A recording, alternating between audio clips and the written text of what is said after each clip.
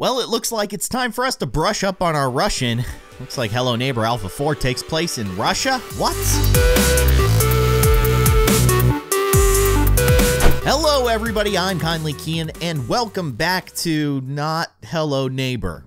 This video is a little bit different because we're actually just going over some information that we've gotten in regards to Hello Neighbor Alpha 4. I thought it would be nice to kind of delve into some of this information, see if we can find things that others haven't spotted, and if you have any information that perhaps I missed, I would love to hear it down in the comment section below. But let's jump in to some of these little teasers that tinybuild has been giving us in regards to Hello Neighbor Alpha 4. So first of all, we've got this gift that they provided to us. Now they said, can you find all the Easter eggs? And they also said that news is coming soon. But looking at this gift, there's a lot of stuff that we can kind of dig out of it. And I think the first thing that I noticed, the first thing that caught my attention was that the game takes place during the day, which is amazing. It sounds dumb, but if you remember in Hello Neighbor Alpha 3, it was all done in nighttime, and it turned out that the game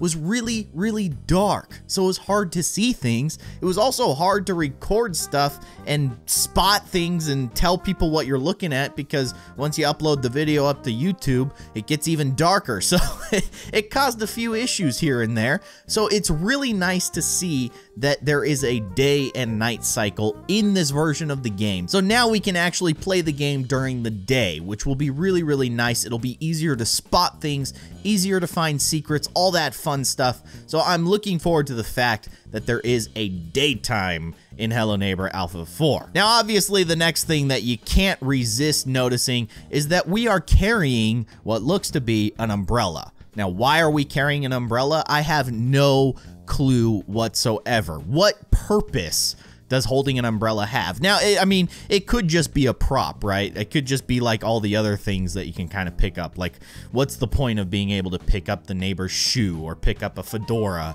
or a potted plant? So they could just be teasing kind of the fact that there's other items, other objects that you can pick up. But here's something that I was kind of thinking of. In the world of Hello Neighbor, it is kind of a surreal, made-up world, right? What if you could use that umbrella to jump and float? You know, like Mary Poppins style? What if you could do something like that? And that could get you access to things that you necessarily wouldn't have access to.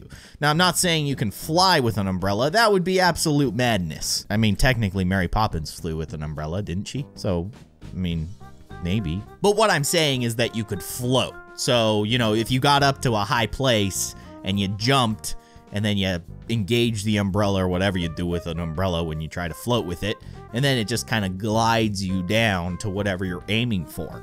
So that could be a possibility. Now, obviously, the next thing that you'll probably notice, if you haven't already noticed, is that we're running on the train tracks. So that clearly shows us that we will have access to the train tracks in the house. Now, this house does have a slightly different shape. The train tracks are present in the current version, but you can only stand on them, you can only walk on them in very specific areas, and the shape of them looks a little bit different than what we're seeing here. So we could expect that some of the rooms have moved around. Maybe the shape of the house is a little bit different in Alpha 4. I'm interested to see what exactly they've done to kind of make those changes and adjustments in the way the house is laid out and the way the train tracks kind of move through the house, because it's a pretty neat thing. Now, if we jump back just a little bit, I'll try to get as best of a shot of this as I possibly can. But as you can see, there are two sets of train tracks. Now, these probably are connected and perhaps they're spiraling down the house, but you can see there's actually a cart just below us on the screen there. Now, what does that cart actually do? What does it mean? Can we jump into it? You know, that'd be pretty cool if you could ride around on the cart, you know, sneak up on the neighbor or something by riding his weird train cart that's built into his house.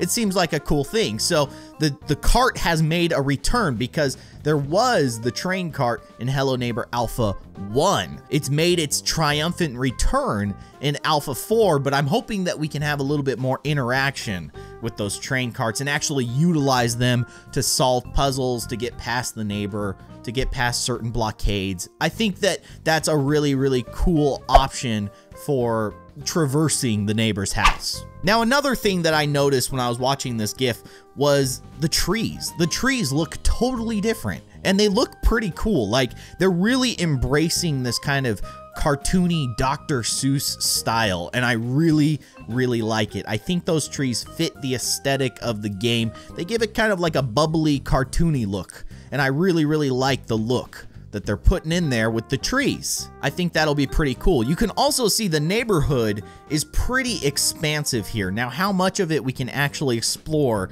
is not yet known, but I imagine we will have access to many of these different areas. And I'm gonna try to pause it at just the right time, but if you look off in the distance, you can see what seems to be the grocery store. The infamous golden apple is way the heck out there.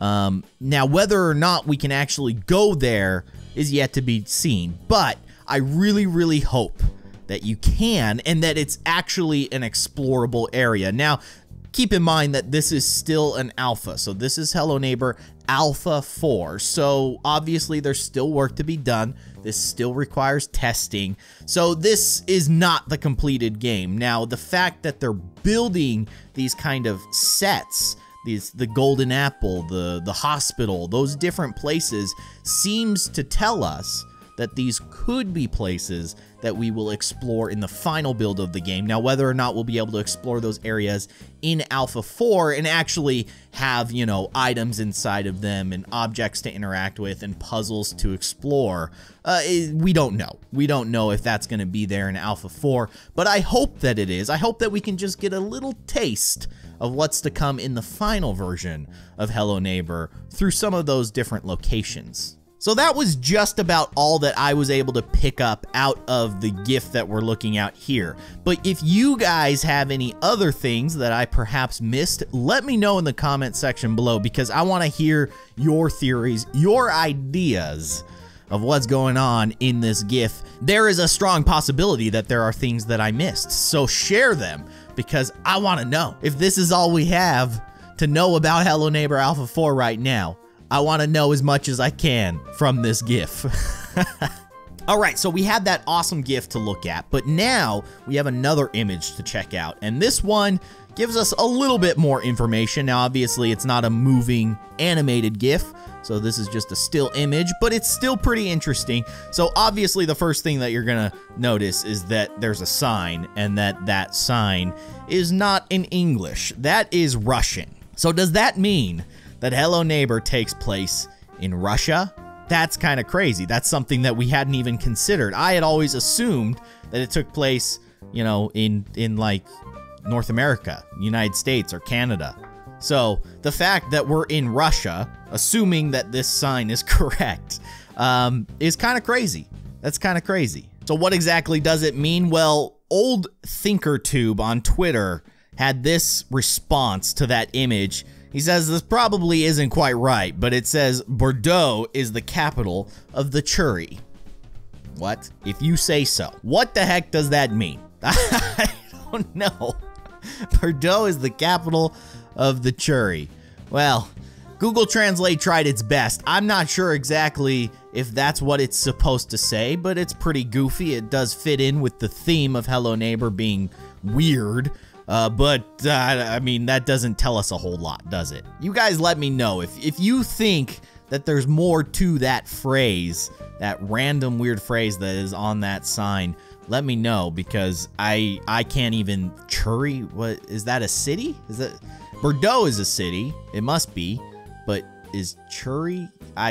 You know, there's a lot of weird stuff going on. But now another thing that this picture tells us is that there is a day and night cycle. So it seems that the time will change and the sun will go down, the moon will come up, night will come, and then the sun will come back. So how long that day and night cycle will be, we don't know, but I still think that that's cool that we have the option to play during the day or play during the night. Not sure if it'll work the same way that it did in Alpha 1. I think in Alpha 1, every time you slept, it kind of changed the time of day. Whether or not it works that same way, we don't know.